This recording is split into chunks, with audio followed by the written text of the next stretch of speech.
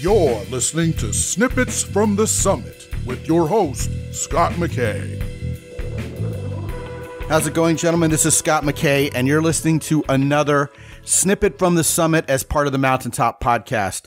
Today, I want to address a topic I've never really heard anybody else ever talk about, and yet I know deep down it affects almost every man at one point or another.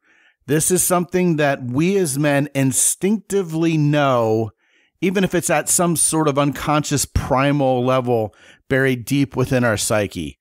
What I'm going to talk about today, as difficult a topic as it is to really discuss out loud, and hey, maybe that's why nobody else really wants to cover it.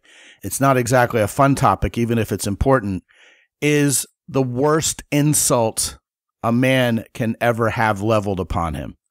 It's not that you're a simp. It's not that you're weak. It's not that you're a jerk. It's not that you're an asshole.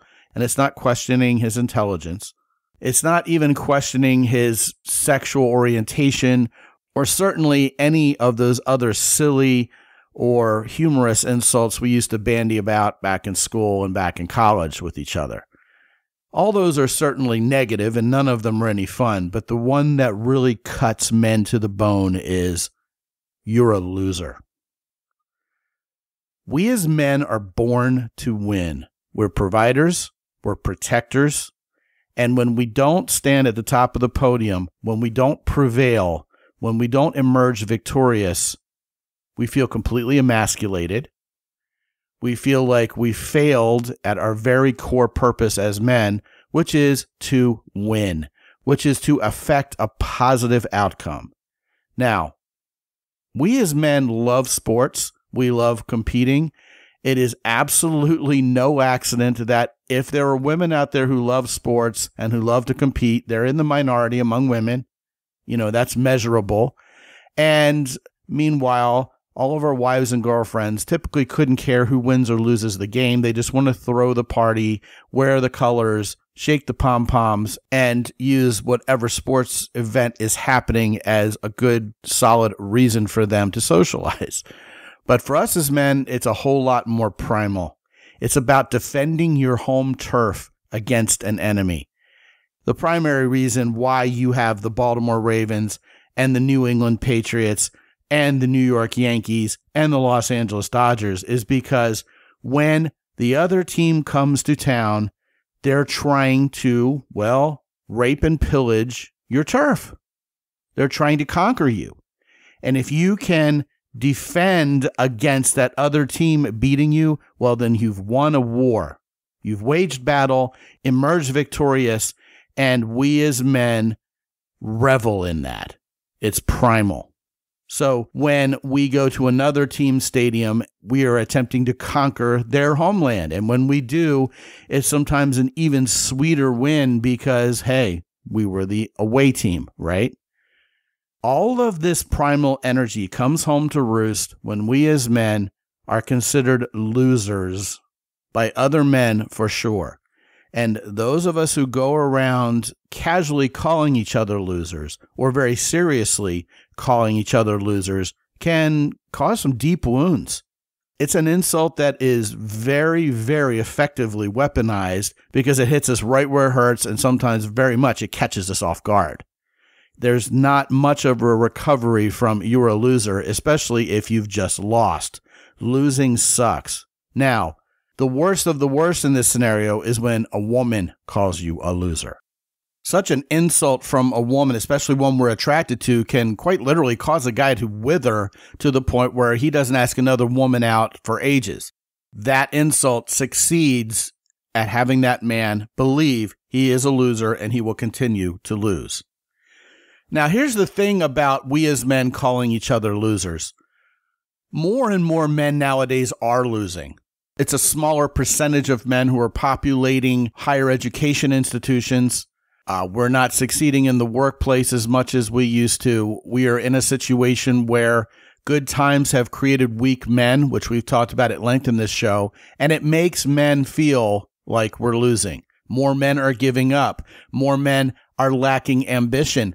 Hell, more men don't even know who the hell they are. They haven't found their character. They don't know what their core belief system is.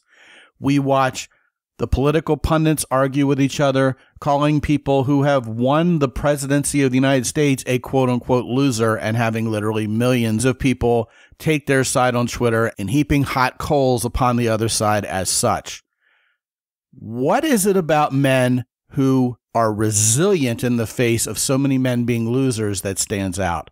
Well, first of all, they act like men. They know who they are. They have their identity figured out, and therefore they walk with integrity in life. When someone calls them a loser vis-a-vis their victories, what they know deep down is, hey, if you try to please everybody, you please nobody, so I'm going to get haters, and they can laugh it off. And I'll tell you what, the more winning you do, the more people you're going to have rooting for you to lose, because where there's a victory, there's a loss. Gentlemen, do not resign yourselves to losing. Do not think it's a foregone conclusion. Always remember what I'm telling you here today on this podcast, that being a loser is the worst insult anybody can ever level upon you. And I'm going to go ahead and tell you what you probably are already figuring out I'm about to say. The absolute worst scenario when a man is insulted by being considered a loser is when we call ourselves a loser. When we look in the mirror and say to ourselves, you're not a winner. You're not born to win. You are relegated to losing. You're destined to lose. Guys, do what it takes. Do the work to dig yourself out of this trap. Men are born to win. You are designed to provide and protect for your family, for those you love. And since it's your design, it's your destiny. And oh, by the way, if you have a losing streak going on right now, that doesn't mean it's forever. Pick yourself up. Do what it takes to build your confidence. Do what it takes to tighten up your worldview, therefore tightening up your character, your integrity, and then, yes, your confidence, and start focusing on winning. This may sound like very Pollyanna-ish advice to you guys, but it all starts with the breathtakingly simple concept of refusing to be a victim, stopping the blame game with everybody else who has done unto you to cause you to lose. Stop feeling sorry for yourself. Pick yourself up. Take responsibility for yourself and for your future success based on knowing who you are, what your purpose must be, and then get about the business of doing it. And I can tell you, there's nothing better than being a man who finally does what it takes to step up and focus on winning instead of accepting loss, thereby gaining the respect of his fellow men and, what's more, the love and admiration of beautiful women.